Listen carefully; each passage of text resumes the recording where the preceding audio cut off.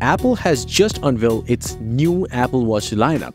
Even though design-wise, there are no changes for either of these two watches, at least from outside, but internally there are so many upgrades. Here's a look at the top new features for both the Apple Watch Series 9 and the Apple Watch Ultra 2nd generation. The main upgrade is actually in the processor department. For both of these watches, it's the S9 chip, which is a complete overhaul from the S8 chip. Now, this actually provides a big boost in the speed and offer better power efficiency that improves the battery life. The S9 chip has 5.6 billion transistors, which is 60% more than the S8 chip and 30% more faster GPU. That means the animations of the watchOS 10 will run smoother. The S9's NPU capabilities has also been upgraded. It's twice as fast as the S8 chip. Now, this enables the next feature, and that is called double tap. On your watch hand, if you perform a double tap between your thumb and the index finger, you can actually activate an action on the Apple Watch, such as answering or ending a phone call if you're in that, or opening Smart Stack on the watch. Double tap actually activates the primary action in the watch apps. For example, in music, it will play and pause. Now, this new gesture is in the assistive touch gesture since the Apple Watch Series 4, but the precise detection of the hand movement and the blood flow change can be done only because of the new S9 chip. And that is why it will be exclusive gestures for the new two watches.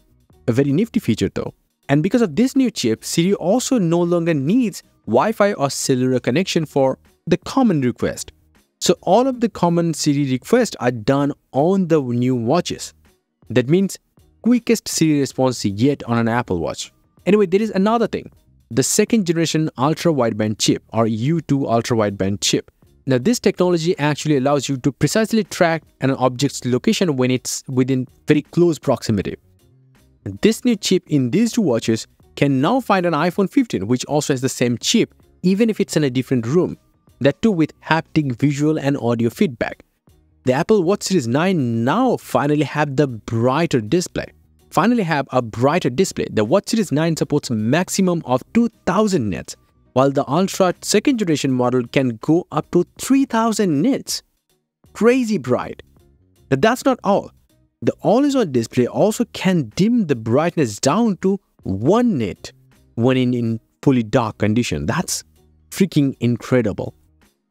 Now, in addition to that, there are other features too that the Apple Watch Ultra only has. It will also have a new watch face that will show as much information as possible using the entire display. There are also depth apps that saves the log of each session for the divings. Now, aside from that, there is one new thing: the bands and the color options.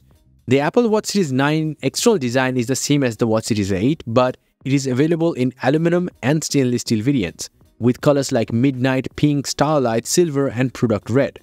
And the stainless steel variant will be offered in gold, graphite and silver in either 41mm or 45mm sizes. The Apple Watch Ultra 2 is available in a 49mm size in titanium, and it has no other black titanium color option. It's just a normal titanium color. But the new watch bands are actually pretty cool. The new Sport Loop band is now made with 82% recycled materials. The Nike watch bands are also the coolest one, using recycled materials as well.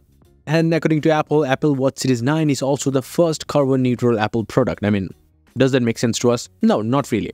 What does is the price and availability. Well, the prices of the Apple Watch Series 9 starts at $399 and the Apple Watch Ultra 2 starts at $799. And the release date is actually 22nd of September. So yeah, that's probably it. Let me know your thoughts in the comment section below. What do you think about these two Apple Watches?